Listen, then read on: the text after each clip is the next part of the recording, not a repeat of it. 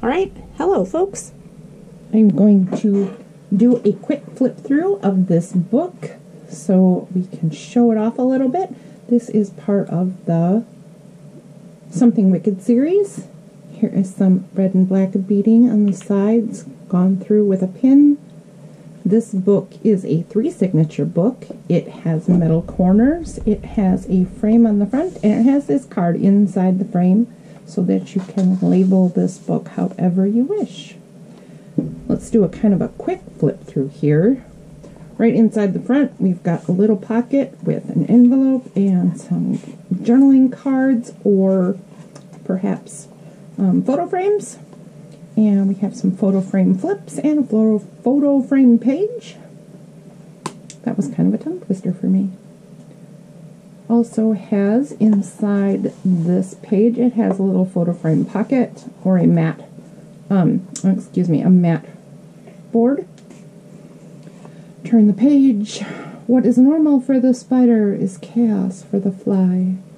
So, gothic, spooky, wicked is not just for Halloween. So this book is not specifically a Halloween book, although you may feel the theme a little bit.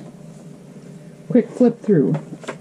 We have tea-dyed pages, we have stenciling, we have hand-torn pages. This has a central scrapbook page for mounting photos or receipts or snippets of any kind. More tea-dyed pages. A little graph paper. I forgot what kind of paper this is, but it feels so cool. And whatever it's dyed with, it's dyed as like a grain in both directions. It looks a little bit like woven paper. That was signature 1. This is the start of signature 2. It starts out with a pocket, a journaling tag, a journaling card. On the other side, it has a pocket with a journaling card. Ooh, oh, critters behind the tag. That's cool. I believe this one inside also has a mat board. Yep. So mounting photos or whatever you wish to that one as well.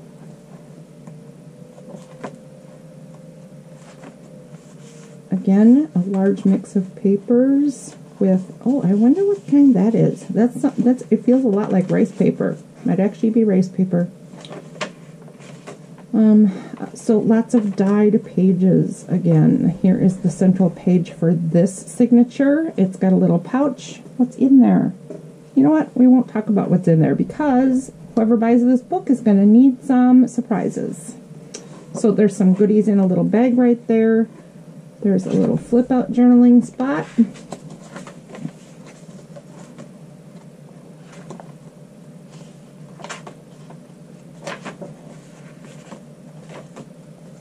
And the beginning of signature number 3.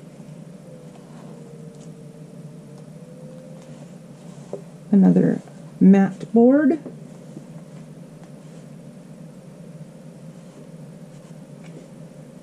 Oh, I'm sorry. Oh, okay. Yeah, this is the beginning of signature 3. And it looks like this has a bunch of similar papers. Got graph papers, certificate paper, tea-dyed pages. I don't remember what kind of page this is, but it's a dyed cardstock, and it's just lovely. The center of this signature is another collage bit.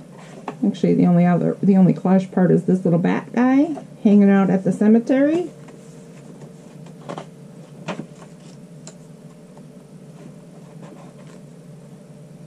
Very nice. Alright. I haven't seen this book in a long time, so I'm kind of liking getting to revisit it. So a journaling card in the back.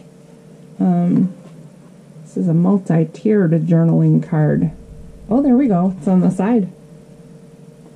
Look at that big spider. And a journaling spot on the back.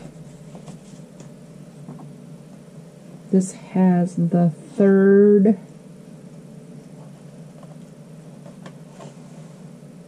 No. How many does this have? This has another mat board anyways inside the pocket page. And a belly band on the back here. Actually, it's a flip up. Okay. And it's got a journaling card here, a little waterfall there, and a journaling space here. And that closes with a magnet. And there is the back of the book. This book does not have any kind of permanent closure, no ribbons or anything in that regard. You could tie this up with anything that you like, but it does come in this organza bag for storage to keep it dust free and on theme. A nice red organza bag.